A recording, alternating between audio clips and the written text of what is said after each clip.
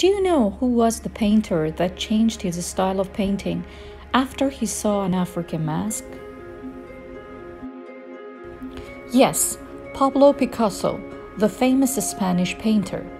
He was inspired deeply after he saw an African mask. He decided to change his style of painting.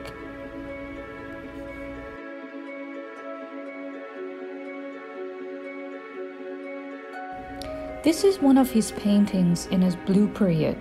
Look at the face, it's so real. This is one of his paintings on his rose period, also so realistically painted. He was so much inspired by the simplicity of African masks, yet being so powerful in showing human emotions like joy, fear. So he changed his style of paintings and his Negro period started.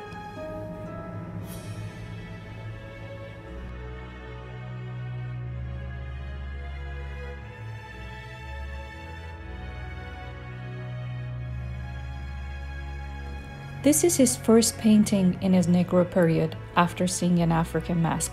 See how much is different? Pay attention to the faces, they are like an African masks. This period lasted 3 years, from 1906 to 1909.